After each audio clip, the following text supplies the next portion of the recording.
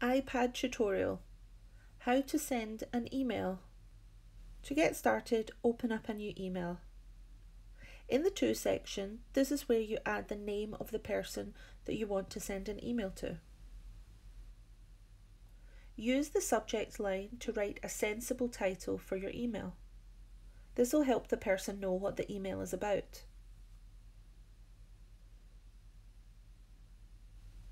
In this section, this is where you're going to write your message.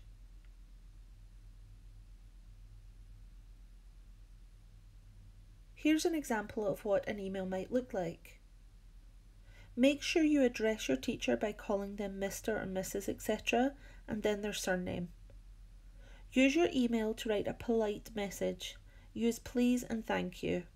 It is not appropriate to use slang or abbreviations. An email is more like a letter rather than messaging your friends. End your email with your full name and your class. And make sure you sign off politely by saying thank you.